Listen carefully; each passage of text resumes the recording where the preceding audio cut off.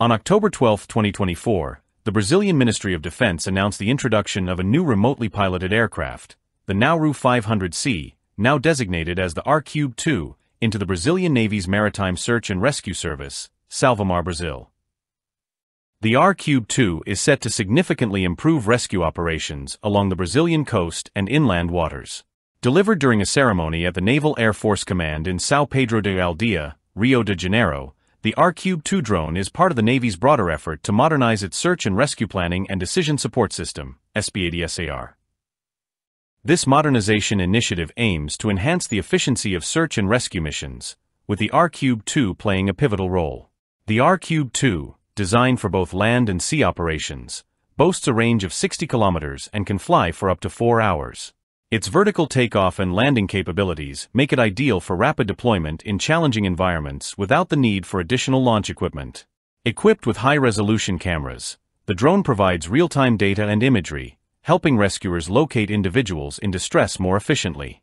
The delivery of the R-2 was made possible through a collaboration between the Brazilian Navy's Maritime Operations Command, Shell Brasil Petroleolta, CLS Brazil, and Xmobots, a leading developer of unmanned systems. Giovanni Amiantai, CEO of Xmobots, emphasized the domestic development of the R-2 and its versatile features.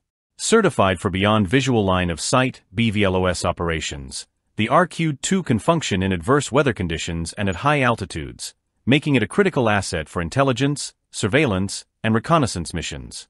The introduction of the R-2 is part of a broader push by the Brazilian Navy to integrate unmanned systems into its operations. In 2022, the Navy activated the first remotely piloted aircraft squadron, SQE-1, which operates 6 ScanEagle drones for intelligence, surveillance, reconnaissance, and disaster monitoring. These unmanned aerial systems offer significant advantages over traditional manned aircraft, including extended operational range and the ability to operate continuously. Looking ahead, the Navy is exploring further opportunities to expand its fleet of unmanned aerial vehicles, UAVs. In particular, it is considering acquiring Chinese drones, such as the Mavic 3 and Matrice models, to supplement its existing capabilities. As the Brazilian Navy continues to modernize its unmanned systems, the R-2 drone will be a key asset in its search and rescue efforts.